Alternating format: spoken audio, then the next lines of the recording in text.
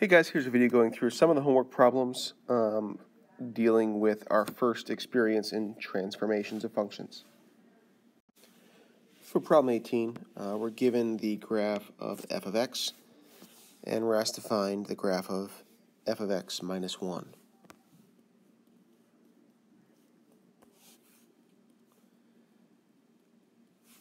What this means is that we're taking f of x, the y value, and we're subtracting each point by 1. Negative 4 comma 0 would become negative 4 comma negative 1. Negative 2 would become negative 2, negative 3. 0, 0 would become 0, negative 1. 2, 2 would become 2, 1. And 4, 0 would become 4, negative 1. When I connect those points, I get a graph that looks the same, but it's been shifted down by 1 unit over the course of the graph. For number 22, we've got g of x is equal to f of x plus 1 minus 2.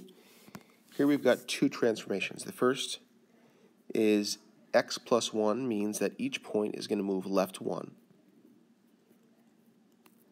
Minus 2 at the end means that each point is going to move down 2. Let's start with 4 comma 0, or negative 4 comma 0. So negative 4 comma 0, left 1, down 2, would become negative 5 comma negative 2. Negative 2 comma negative 2, left 1, down 2, would become negative 3 comma negative 4. 0, 0, left 1, down 2, would become negative 1, negative 2. 2, 2, left 1, down 2, would become 1, comma 0. And 4, comma 0, left 1, down 2, would become 3, comma negative 2. Connecting those, we get a graph that's the same exact shape, but it's been shifted 1 unit to the left and down 2. For 24, we've got g of x is equal to f of negative x. I put negative 1x. We know that for x things we have to do the opposite of what's on the inside. So instead of multiplying by negative 1, I'm going to take each x coordinate and divide by negative 1. Okay? Negative 4 comma 0 is going to become positive 4 comma 0. Negative 2 is going to become positive 2, negative 2. 0, 0 is going to become 0, 0. 2, 2 is going to become negative 2 comma 2. And 4, 0 is going to become negative 4 comma 0. Let's plot these points. So we're looking at 4, 0. Okay, that's there. 2, negative 2 is going to be like there. 0, 0. Negative 2, 2. And negative 4, 0. If I graph this, and because the shape has a certain kind of symmetry, it looks like we flipped it upside down. But in reality, negative on the inside, negative being multiplied by the x, gives this a horizontal reflection. So we're really taking these points and switching them to the left side, and the points to the left, moving them to the right side of the x-axis.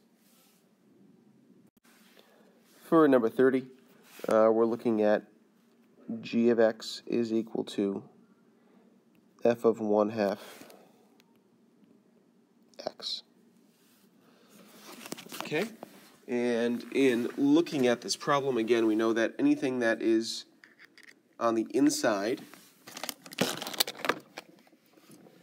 the opposite is going to happen. So we're going to take each x coordinate and divide them by 1/2.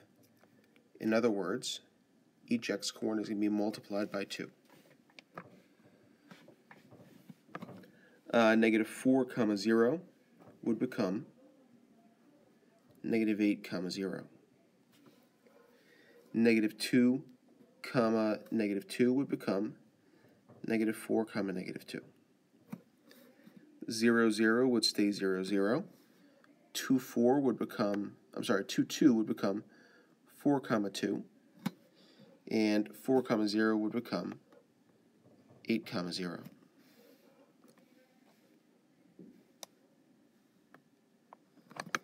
I'd like you to notice this is the same graph, but it is twice as wide as the original graph.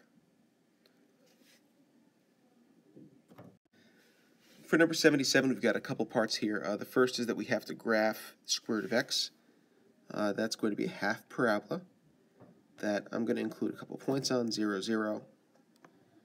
I'll include 1, 1, and 4 comma 2. It's going to keep going on forever, but those are the only 3 points I'm going to look at. Then I need to look at my transformation. This kind of, in fact, by kind of I mean exactly, is the same thing as saying f of x plus 2 minus 2. This is the inside of my function. This is the outside of my function.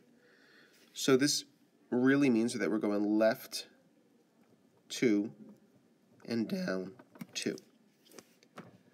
Okay, 0, 0, left 2 down 2 would become negative 2, negative 2. 1, 1, left 2 down 2 would become negative 1, negative 1.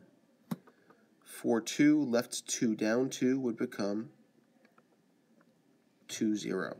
If I draw that sketch, same curve, but shifted 2 to the left and 2 down. 137 to 140 ask about a thermostat. I'm just going to talk about 138, which asks, if you wanted to keep the house 5 degrees colder, would you then do f of t minus 5? We know that the y values would be down 5 for this.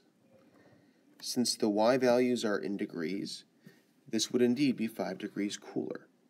My graph would look something like this, where it's 5 below the original graph. 39 and 40 ask the same thing, but moving the x direction. And you have to figure out if the graph would move right or left, and what effect that would have on the time.